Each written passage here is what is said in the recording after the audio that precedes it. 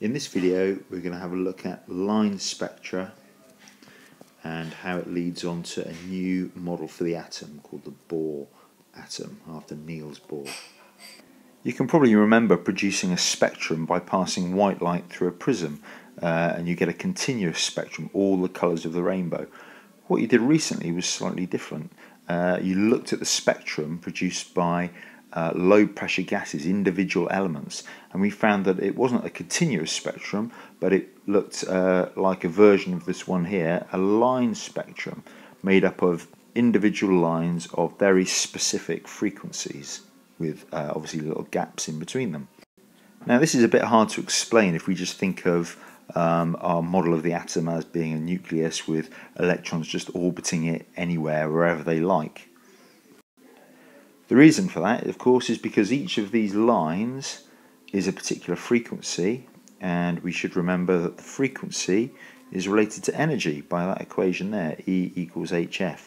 So each of the lines produced corresponds to a particular energy transition within the atom. I think it's worth at this point just reminding ourselves what's going on in the atom when the light is given out. So if we think of an atom as a nucleus with electrons orbiting around the outside somehow, we're not quite sure how at the moment, but we know they're a long way from the nucleus. If we give the atom energy, we can get the electrons further away from the nucleus, and we can give the atom energy in lots of ways. One way would be to pass electricity through the gas, and that's what we did here. Now, when the atom is in that state, we say that it's excited, it's got more energy than normal, and doesn't particularly like being in that state, so the electron likes to drop back down, and as it does so, that's when it loses energy and will give out a little photon of radiation.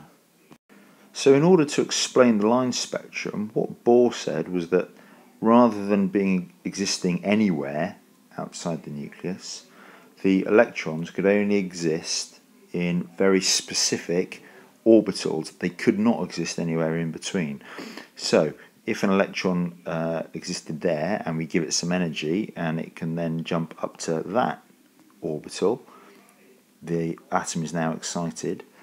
When it drops back down, it can't just drop anywhere. It can either drop to there or it could drop to there. And if it does so, or when it does so, it's going to lose energy, and as it loses energy, it's going to give out a photon of light. Okay, that's going to come away, and that's what we see as the line spectrum. Now, what frequency of light is given out? Well, it depends on, of course, the energy that's lost. So what is the energy gap between these two levels? Well,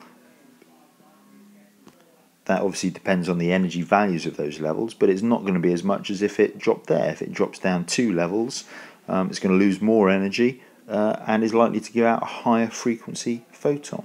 So if we know the energy values within the atom, we can work out the frequency. Conversely, if we measure the frequency of the spectrum, we can use E equals hf to work out the energy values of these particular levels.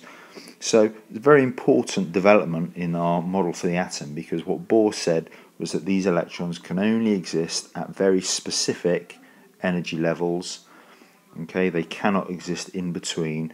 They jump from one energy level to the other. They don't exist in between. When they drop down energy levels, they give out photons of light. The frequency of those photons of light depends on the amount of energy that they've lost.